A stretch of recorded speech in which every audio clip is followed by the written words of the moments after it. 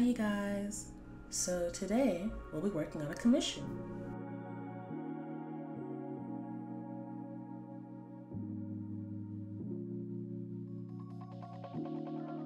My commissioner, she wanted a casual piece with syndrome. So I was thinking, okay, casual, romantic, maybe something a little bit warm. So I chose this palette because I was really feeling like using a cream color. Cream is more on the yellowy side, but this palette had orange. That was close enough for me. I just really wanted like those pale, light, airy tones, you know? So I start out by inking her, and this piece is a flat color headshot with an extra character. So I'm trying to emphasize as much as I can using line art. Whenever I do flat colors, I try to keep things flat. I also try to emphasize what I can since I don't want to shade. I try not to shade. Sometimes I get carried away. But for the most part, I try to emphasize what I can using line art. I try to emphasize how the face is shaped, where the shadows would typically be by thickening the areas where they would typically be darker, such as like under the chin, and making the bridge of the nose, making that line art thinner, because if it's being hit by light, depending on the angle of the light, it'll likely be thinner. I was thinking that maybe if they're like in like a warmly lit room, this piece won't have a background, but I like to imagine where would these two people be whenever I illustrate a commission. I'm doing typical line art things, and I really struggled with Syndrome's eye for this. Like, you can see I'm thinking here, I paused for a second, because I'm like, this eye doesn't look right. And I was drawing him from a profile before, and it was at this moment I realized that something I had said in the past that I forgot was that I didn't want to draw Syndrome from a profile anymore. Like, his face doesn't really make sense to me, but I'm figuring it out. So I guess that rule was meant to be broken, because I'm definitely figuring out how to draw him from a profile side. He just, it just doesn't, he's not anatomically correct, okay? We all know it. Let's just move past it. I keep working, and lately I've been doing my sclera differently. Sclera is the reflection of light in the eye, and I really liked how that came out. I was really excited for that part, because I feel like sometimes the sclera can make or break the vibe and the feeling of an illustration.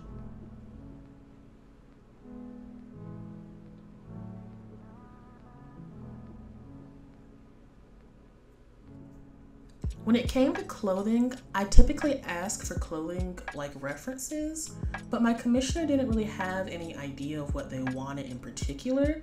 They just said keep it casual. So I was really excited. As I said before, I'm trying to like draw more fashionable outfits just because it's fun to draw clothing. So at this point I was like, okay, I can pick the clothing. So I chose to like give them these sweaters.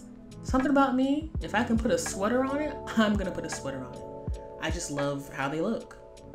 I give Syndrome like a casual, like maybe an athletic set type of sweater. And I give the commissioner's OC, her name is Astara, I give her like a thicker, fuzzier sweater. I was really excited to put the fuzzies on the sweater. I think because Valentine's Day is coming up, and Valentine's Day is kind of a winter holiday, that's also why I was excited. I love winter. Not a big Valentine's Day fan, like I like the vibes, you know? I like the pink, the light, the romantic vibe.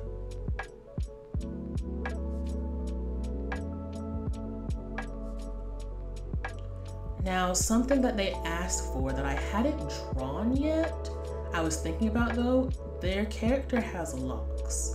I've drawn locks a couple of times. My partner has locks. I draw him every now and then. So I have some experience with that, but I was a little bit nervous because I've never like drawn locks for any other characters aside from that. And when I'm doing it for myself, the quality doesn't quite matter. So I was a little nervous. I've always struggled with drawing like certain Afro style hairstyles, just fit them into my style.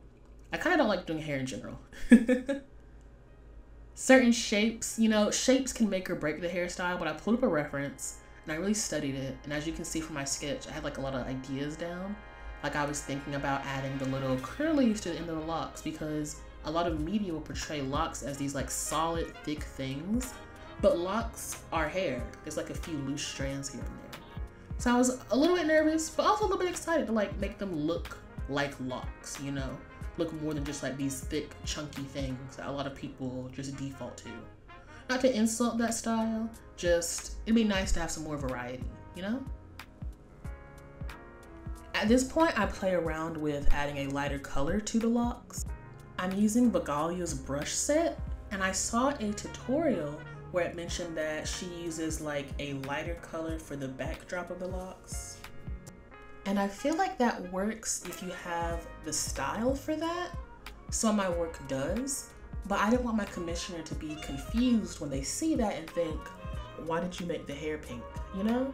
So I did that and I just saved it for later, and I focused on the flat colors of the subjects. At this point I had to laugh because I saved the hair for last, so it was giving off like older couple. I use a clipping mask to color subjects, so the base color of the clipping mask is gray, all the color on top is my flat colors, and then once I get all the top colors, then I make the gray layer black. And at that point I was like taking a screenshot to send my commissioners like, haha, old, you know? But I mean, they look good old. A Star looks really good old. Syndrome, he aged okay for what he is. If you know, you know. But yeah, at this point, I made the locks black and white, and I was just like thickening them up here and there because the faded edges kind of gave off like thinning, not quite full lock. And I had a lot of fun doing the texture. I pulled up the reference to look at because I was like, how long are these locks supposed to be again? Was there a taper fade? Because I have shaved sides to my hair, I almost got this style, locked hair up top. And I know that fading it is common. And I've never done like a fade before either. So I was like using like short hair brushes and curly brushes to make it look like faded hair.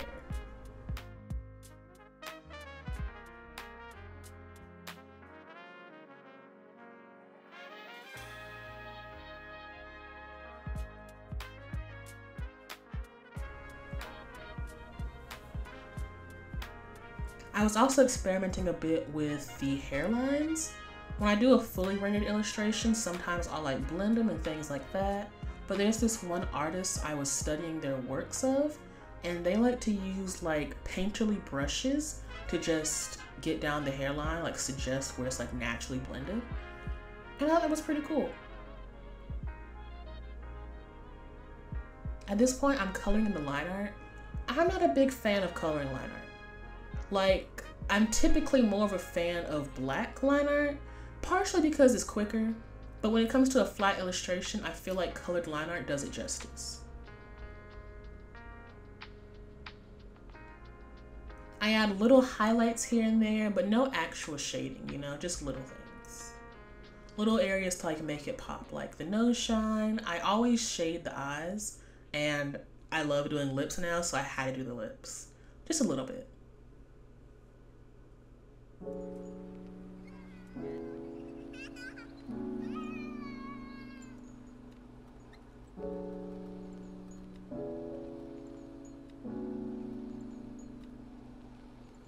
If you can't tell, I had a lot of fun doing this. They commissioned me like the previous night, and I was like, okay, I hope I can do this. And sometimes when I do a commission, I like get into art, like an art block, and I'm like, oh no, what if it's not as good as I think it should be, stuff like that. But this, I finished this in like about an hour and a half, which I was surprised by. I was checking through it like, did I forget something? Because sometimes when you finish things too quickly, you're like, okay, I must have rushed this. Like, there's no way I finished it that quickly.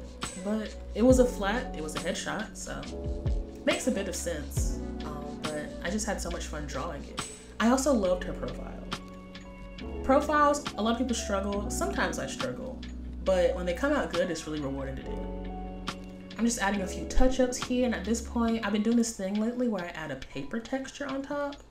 I didn't like this paper texture, so like I chose a different one. Sometimes I either add a paper texture or I texture the line art. depending on if the lineup's colored or not. I switch between at times. Then I add his freckles and I go over everything. I like freckle him here and there because I almost forgot. And there we have it, the complete illustration. I've already sent this to the commissioner and they're pretty happy about it. Well, go ahead and hit that follow button down below to be one of my little rats.